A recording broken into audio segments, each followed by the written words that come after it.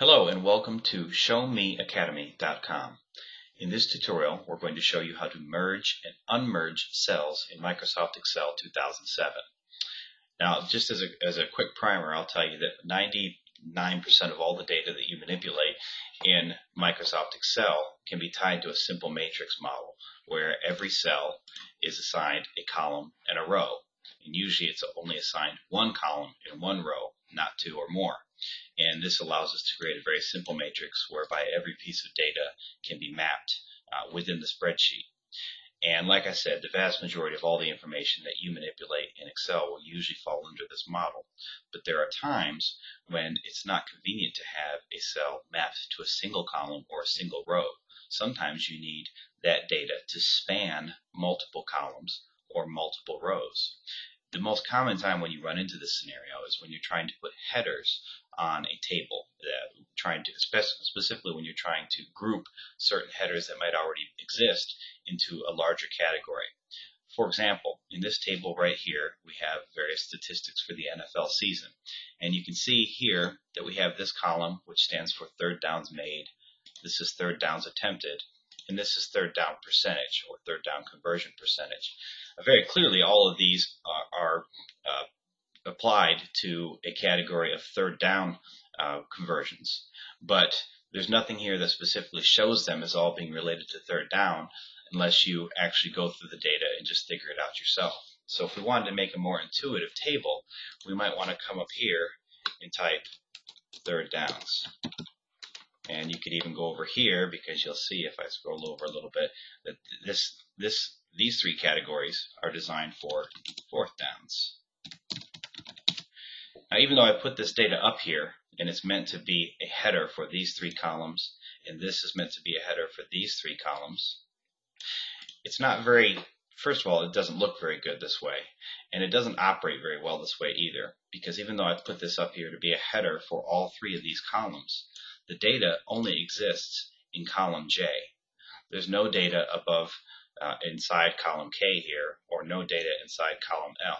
And in the worst case scenario, you can come here and accidentally put some other stuff that would really screw up this column header. So instead, what you'd really like to have is one set of data, one cell, if you will, that spans across all three of these columns, so that it makes a very neat and tidy column header or grouping. So what we're going to do is select all three of these cells. I'm going to left click in this cell, and as I'm holding the left click button down on my mouse, I'm going to drag it over to the right, and that allows me to select all three of those cells in aggregate. And once I've done that, then I'm going to go up to my ribbon here, and I'm starting off on the Home tab. I'm going to stay on the Home tab, and I'm going to go under the Alignment section. You can see it's annotated as such here.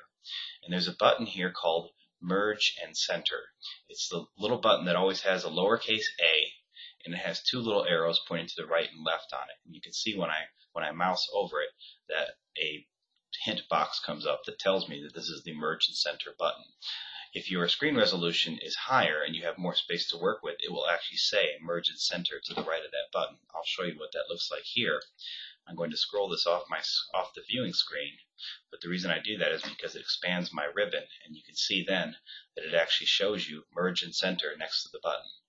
But if you have a smaller screen resolution, actually let me go to 800 by 600, you may only see this image here of the lowercase a. But at any rate, you'll see that there's a small arrow, the down arrow next to it, and we want to click on that because that's going to bring up a drop-down menu. And when I click on that, these are the options that I have. I'm going to choose Merge Cells. Now when I do that, you might notice that the display of this is slightly different. Whereas over here, I still have those pale gray lines that annotate different cells. Here I no longer have those gray lines. And you can see as I mouse up and down, or arrow up and down through the columns, that when I get to this one, it automatically selects all three columns or all three cells, because those cells have been merged across the columns. So it's impossible for me to just select K1 or L1 or J1. They're all together, so you can only select them in aggregate. Now I can come over here and do the same as well. And this time I'm going to change it a little bit. I'm going to go back to that button, the merge and center button, and pull up the drop down. And this time I'm going to pick, instead of merge cells, I'm going to pick merge and center. Notice that what that does is it neatly centers it in the middle of those three merged cells. Now you can do the same thing with this one manually, because all it's doing is it's changing the alignment up here. So I can go here and click this center button, and now it's centered as well. Whereas this one is already centered because it was done automatically when I chose merge and center as opposed to just merge cells.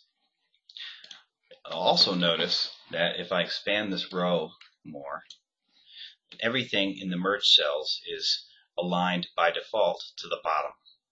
So if you don't want it aligned to the bottom, you can come up here to your alignment buttons and you can vertically align it in the middle, or you can align it to the top, or you can align it right back down to the bottom again. It's your choice. Now if I decide later that I don't want these cells merged anymore, what I do is I go back and I select this cell, and I'm going to go back up to my merge and center button and click this arrow so I get the drop down menu, and I'm going to select unmerge cells. And now you'll see my data goes back to being, it's just three different cells there. Now you don't have to just do columns either. You can merge cells or rows. So you could decide that you wanted to merge these three rows, these three cells across three rows like this. I can go here, click merge cells, and now those are merged into a block. In fact, you can merge cells across multiple rows and multiple columns into one big cell. For example, I can come here, I can select all of this, and I can click merge cells or merge and center. And when I type here now, you'll see that there's one big cell that spans across all these columns and all these rows. I'll even center it here in the middle so it looks good. Oh, and when I finally get done with it, if I want to, I can click here and go to unmerge cells, and I'm back to having a single value. That concludes this tutorial, and thank you for using ShowMeAcademy.com.